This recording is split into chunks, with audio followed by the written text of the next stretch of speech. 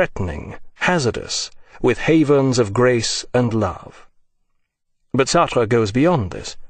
We do not arrive at a fundamental awareness of ourselves by simply being more profoundly conscious, as, say, in a mescaline-induced vision. No, we do this by our actions. And such choice and action takes place not in any trance of heightened awareness, but in reality. On the street, in a town, in the midst of a crowd, a thing among things, a person amongst people. For Sartre, the fundamental is consciousness, not Heidegger's being. But consciousness cannot exist in a vacuum. It must be conscious of something. Here is where Sartre's philosophy becomes one of action. Unlike Heidegger, his main focus is not on the nature of being, but on its two aspects. These he distinguishes as the in itself, en soi, and the for itself, pour soi. The in itself is everything that is without consciousness. The for itself is the nothingness, the consciousness that is free and undetermined by the world of thingness or being. Like Heidegger, this too would appear ultimately to rely upon the Cartesian certainty of thought. But Sartre dismisses the notion that his consciousness is thought that results in knowledge, like that of Descartes. The for itself doesn't actually know anything. The point of view of pure knowledge is contradictory. There is only the point of view of engaged knowledge. The for itself is our purposive perception, which chooses and acts. As Sartre puts it, consciousness chooses itself as desire. In other words, consciousness actually creates itself through its choices. Sartre's entire philosophy hinges upon the freedom of the individual to choose. In doing so, he chooses himself. And this freedom remains, even when the individual finds himself in a historical situation that appears to hold him captive. Here the philosophy echoes the man, with his passionate belief in freedom and personal liberty. It also echoes the historical context. What could be more precious than freedom in a country under occupation by an enemy? Sartre's examination of and insistence upon the individual's ability to choose himself shows all the hallmarks of being written during the war. In this, it is a brave philosophy of defiance. If I am enlisted in a war, this is my war. It is in my image, and I deserve it. No mention is made of the enemy. The enemy is acceptance of the status quo, of the given, going along with the crowd rather than choosing oneself. The enemy is the acceptance of other, i.e., all that is other than my individual consciousness. Yet Sartre also makes it plain that this is an absurd situation. The human enterprise, individual endeavour, is ultimately futile. There is no ultimate good, no God, no transcendent set of values against which all are or will be judged. Again, the echo of living under a vicious and immoral regime is plain here. Equally obvious is that Sartre's description of the individual human predicament transcends the particular conditions of Paris under Nazi occupation. Half a century later, our predicament may appear less bleak and intense, but its lineaments remain identical if we accept Sartre's atheism. Nowadays we may be inclined to a more optimistic view, but in the strict sense the human condition remains absurd and futile. These two words were to become existentialist favourites, to the point of cliché. Among the more trivial café philosophers of the left bank, they became a shibboleth. If you didn't consider life to be absurd and futile, you couldn't possibly be an existentialist. In light of this, it's worth examining these two key words a bit more closely. What precisely do they say about the lineaments and nature of our individual predicament? Futile comes from a Latin word meaning outpouring, i.e., overflowing or leaking from a jug, to no purpose. Nowadays it tends to mean ineffectual, incapable of producing any worthwhile or lasting result.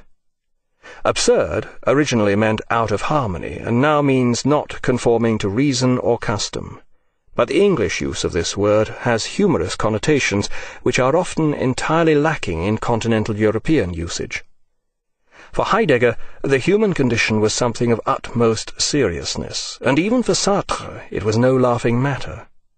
Ironically, it is the pragmatic and humour-oriented attitude prevalent in the English-speaking world which would appear more in need of existentialism than po-faced continental seriousness. Our common-sense attitude frequently tends to a shallowness devoid of philosophic content.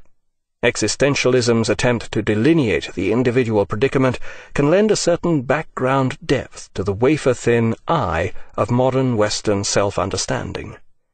Futility and absurdity can be self-enhancing as well as self-defeating. But back to being and nothingness. The enemy is the acceptance of other, insisted Sartre. Here Sartre was approaching the solipsism of his early attitude toward the war.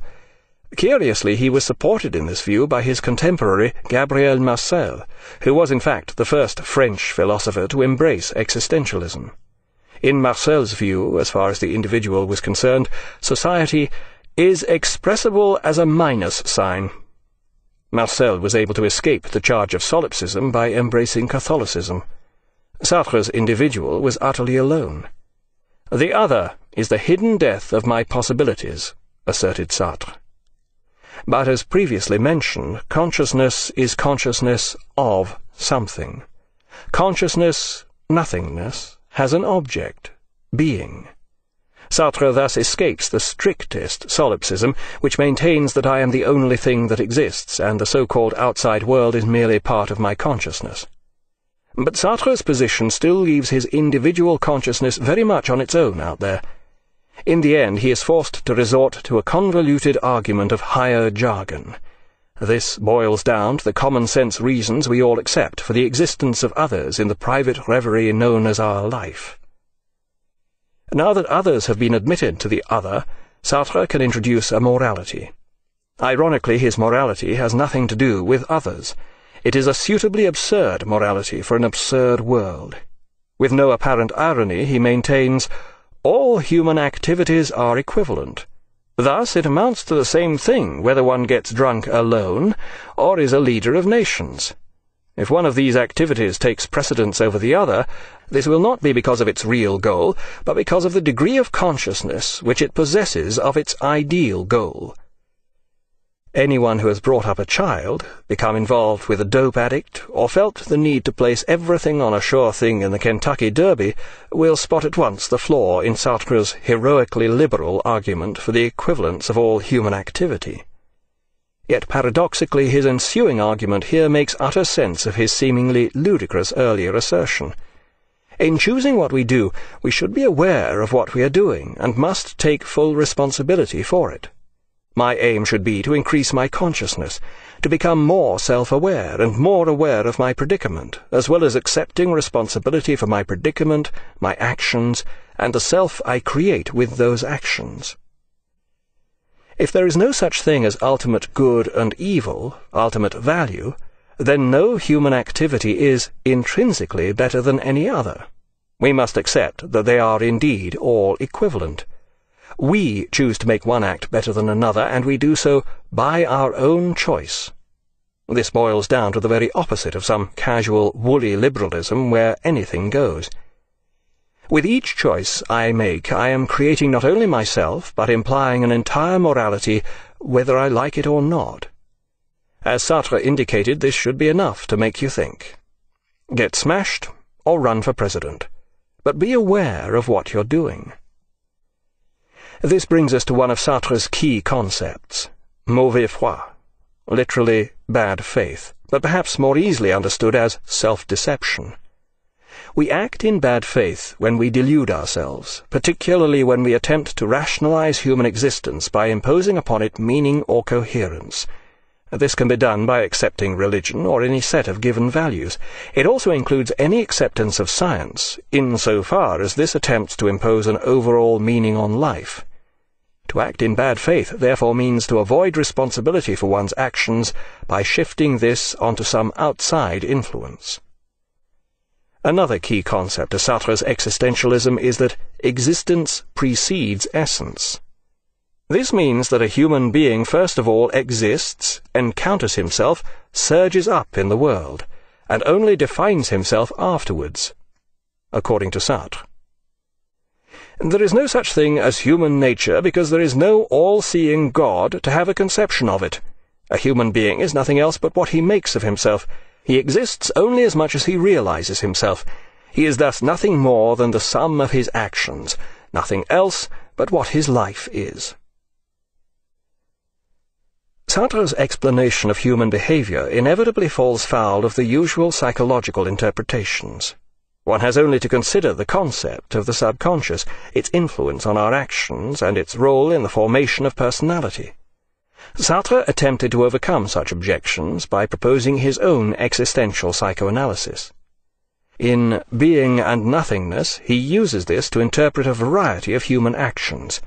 His main argument is as follows: "What I am is nothingness, which is an absence of being.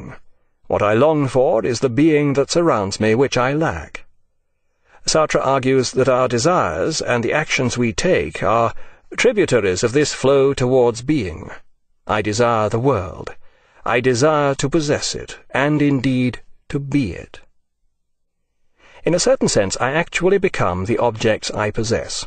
Thus, by possessing something, my nothingness becomes being. This echoes the process by which my nothingness becomes being in the eyes of others. More than that, it serves to protect me from this reifying infliction by giving my nothingness something to shelter behind. Much the same thing happens when I destroy or consume something. I appropriate it and destroy its impenetrability to me. Such analysis is taken to its logical extreme with an existentialist interpretation of what happens when I smoke a cigarette, a lifelong 2 packs a day passion of Sartre's. In his view, smoking is also an acquisitive and destructive action. My cigarette is the world. As I smoke it, I destroy it and absorb it. The fact that this may be destroying me is not even considered. This would be an abrogation of my responsibility for the world, presumably. My freedom is choosing to be God, claims Sartre, a choice which is manifest and echoed in all my actions. L'être et le néant ends with yet another convoluted argument, which characteristically appears both philosophically interesting and spurious in equal measure. Every human reality is a passion. It attempts to lose itself in order to become being, at the same time becoming the in itself which escapes contingency, the thing which causes itself, which religions call God. Thus the passion of man is the opposite of the passion of Christ, for man loses himself as man so that God may be born. But the idea of God contradicts itself, and we lose ourselves in vain. Man is a useless passion. L'être et le néant was published in 1943 in Nazi-occupied Paris. It attracted little attention beyond those who considered themselves philosophers. Fortunately, this latter group was, and remains, considerably larger in France than in any other country, with the exception of Ireland, where the entire population falls into this category.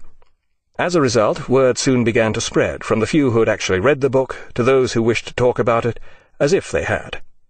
Existentialism, with its handy nihilistic slogans, "Existence is futile," "Man is a useless passion," and so forth, soon swept the left bank. In 1945, World War II came to an end. The anti-fascist Allies were victorious in Europe, but Europe lay in ruins. The futility of this absurd situation was apparent to all. Existentialism spoke of such things in the language of now. There was no such thing as ultimate justice. Millions had died, and those who survived had little else to believe in but their own individuality. France had been humiliated, and now had a need for heroes, preferably cultural. This was, after all, France. It was necessary to show that there had at least been heroic spiritual resistance to German barbarism. Picasso filled the artistic slot, despite the fact that he was Spanish, and Sartre filled the literary one. He had, after all, written a few articles for the Resistance press. Under the pressure of popular acclaim, Sartre even went so far as to write a short book explaining existentialism in simple terms. Called L'existentialisme et un humanisme, translated as Existentialism and Humanism, Sartre and existentialism now became France's intellectual export to the world. Already the hero of the left bank, he now became famous among intellectuals everywhere. He even began travelling and giving talks about existentialism. The old religions had failed. This new religion of atheism and defiant despair precisely matched the mood of the time. Juliet Greco became famous singing existentialist songs in the cellars of the Latin Quarter, and Jean-Paul Sartre sat at his table in the Café de Flore with Simone de Beauvoir amongst people. For Sartre, the fundamental is consciousness, not Heidegger's being. But consciousness cannot exist in a vacuum. It must be conscious of something. Here is where Sartre's philosophy becomes one of action.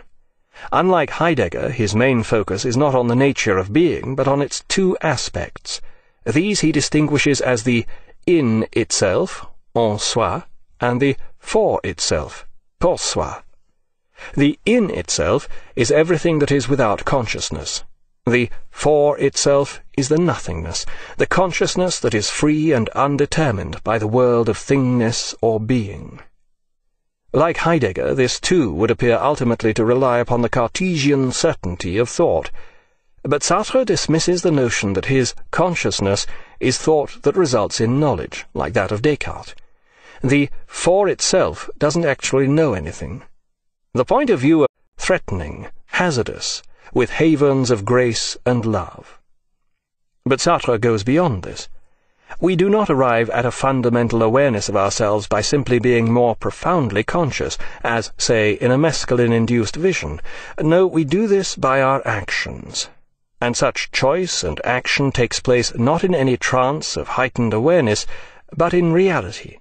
On the street, in a town, in the midst of a crowd, a thing among things, a person. And this freedom remains, even when the individual finds himself in a historical situation that appears to hold him captive. Here the philosophy echoes the man, with his passionate belief in freedom and personal liberty. It also echoes the historical context. What could be more precious than freedom in a country under occupation by an enemy? Sartre's examination of and insistence upon the individual's ability to choose himself shows all the hallmarks of being written during the pure knowledge is contradictory. There is only the point of view of engaged knowledge. The for itself is our purposive perception, which chooses and acts.